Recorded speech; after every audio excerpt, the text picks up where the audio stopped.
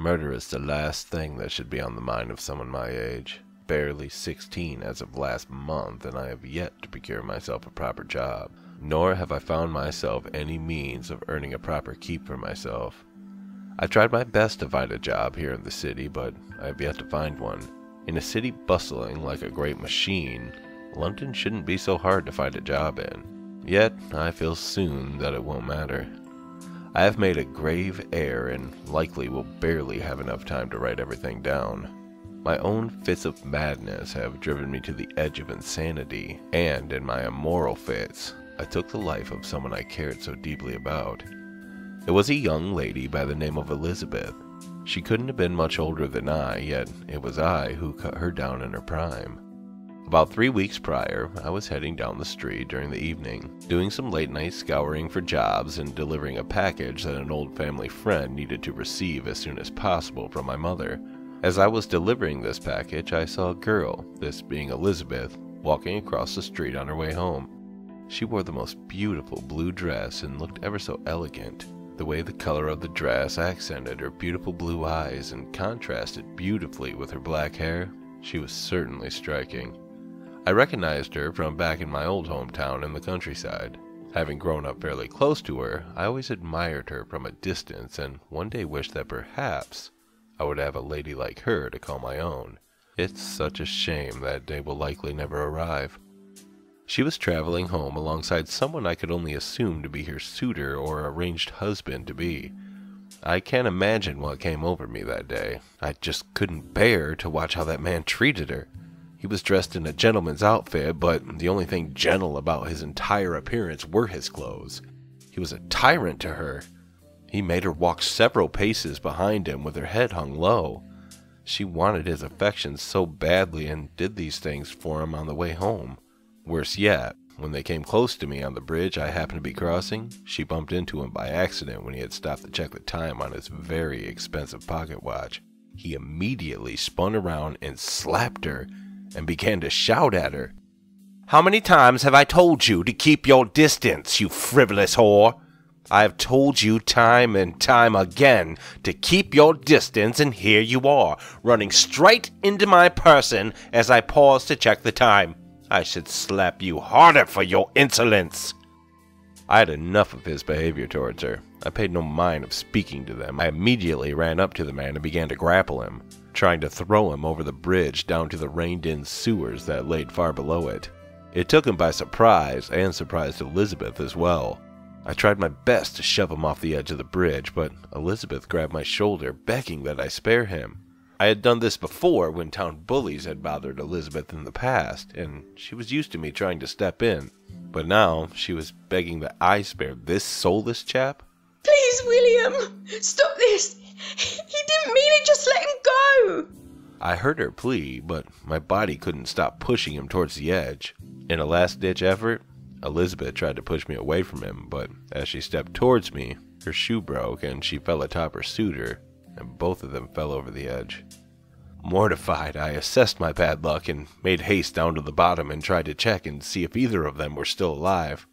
Neither of them showed any signs of life, and their deaths were all my fault. When I arrived at the bottom, I found them both having fallen on their heads, and their necks were broken and their flesh was exposed. I wanted to hide my crimes, but hiding two bodies in London was not an easy task.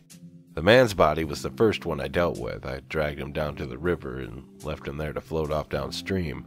I returned back to find Elizabeth's body untouched and unbothered. I could have let her body go the same way that I had the man's, but Elizabeth, she was different. Something inside of my head told me to take her back to the old warehouse I had been working in, partially sleeping at. "Take her with you and fix her up. No lovely lady like her deserves a full life, doesn't she?" And with that thought in my mind, I carried her body back to my current place of stay and placed her heavy body into a chair.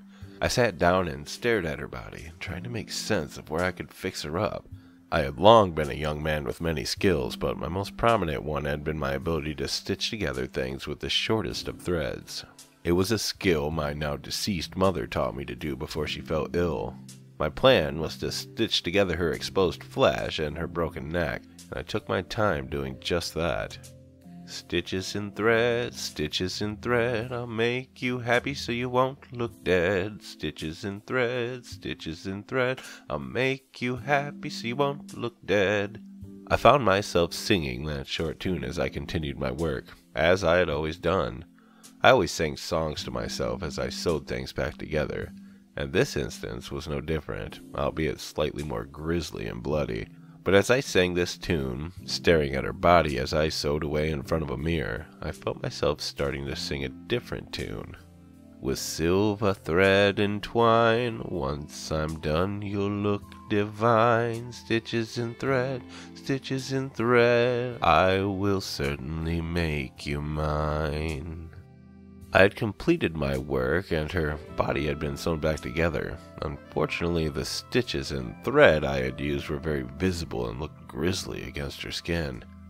That wouldn't matter, though. I could see the constables circling the area outside of my window. I knew that they were out, looking for me. They may always patrol the streets, but something was different about them tonight. They were out in full force, marching up and down the streets, scouring them for crime. Scouring them for my crimes. I had to think fast, but there wasn't much I could do. I placed her in my closet and closed the door. A few days had passed, and I expected Elizabeth's body to stink, but the stench of decay never seemed to come. I waited days for when I would have to enter my closet and look at my crime one last time, but when I opened the door, I found Elizabeth's body staring straight at me, life gleaming from her eyes. Yet it wasn't her. She stood up to face me and startled me as she walked out of my closet and stood in front of me. All she told me was, I await your command, Master. This statement took me further aback, but something seemed to go off in my head, like a voice was actually there, telling me to act upon this. Your words and thread wove a spell. She is yours now. Command her as you will and create an army. You deserve greatness. At this point, I knew I had to be mad. I had to be truly insane to think of such a thing, but I couldn't seem to resist. It was true. I actually commanded Elizabeth to do things for me, some unspeakable, and she did them without question. I can't tell if she's alive behind those large blue eyes, but one thing's for certain. I will have greatness for myself. And with my newfound talent, I should have no trouble becoming a master of living puppets. Nothing will stop me now. Let the police come. They know not of what they have to face. All they will think is that they're trying to help until I take control of their minds with my thread. And it won't be long before I achieve something truly great. Isn't that right, Elizabeth? Yes, Master.